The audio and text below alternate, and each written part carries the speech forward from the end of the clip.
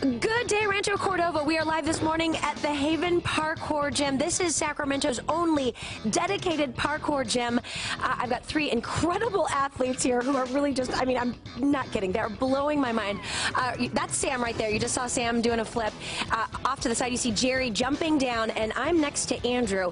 Andrew, you guys decided to create this gym to help train others in the sport of parkour and also to really help elevate your own game. Yeah, absolutely, because when we first started out, 6 to 8 years ago, we didn't have anything like this. We would have killed to have a facility like this to actually train the specific parkour skills in, instead of just going to a gymnastics gym or on picnic tables and lawn furniture like me when I started. Started out on lawn furniture, and now you have this great gym. People from all over are coming to learn about parkour, and maybe they've never done anything like this, and that's part of the fun.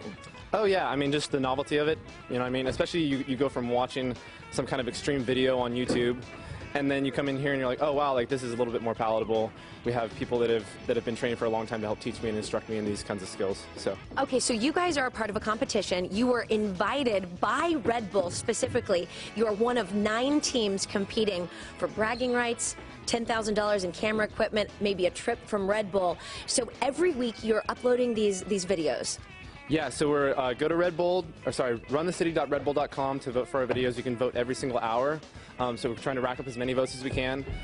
So yeah, it was really cool. We got picked by Jason Paul, who's like one of my original inspirations, and he's the head athlete judge at Red Bull right now. So. Your own personal hero selected you and your team to participate in this. Yeah, so it was really cool, and we're just getting to really branch out to the community with this, and so I'm really excited about it. Okay, so you heard him. You can vote once an hour, every hour, by going to the website. We'll be sure to have that linked for you on our website, and you've got all sorts of goodies on the line, but also it kind of helps set the stage and elevate parkour locally here in Sacramento. Yeah, it really just shows people kind of what's possible in our area.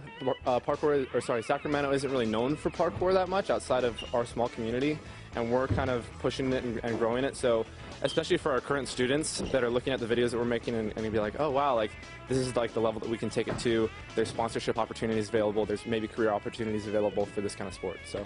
Okay, Andrew, I'm going to let you take off and hit it. Sam, why don't you jump down here while Andrew takes off? I want to hear from you as to why you got into this sport. Why is this your sport of choice? It's kind of crazy. Oh yeah, excuse my breath. Honestly, for the freedom of the sport. It's not very regulated. It's a very free-spirited sport.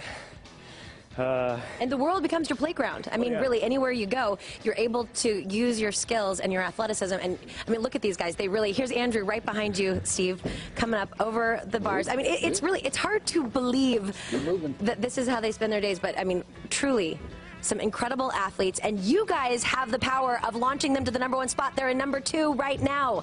I'll send it back to you. All right. Thanks, Bethany.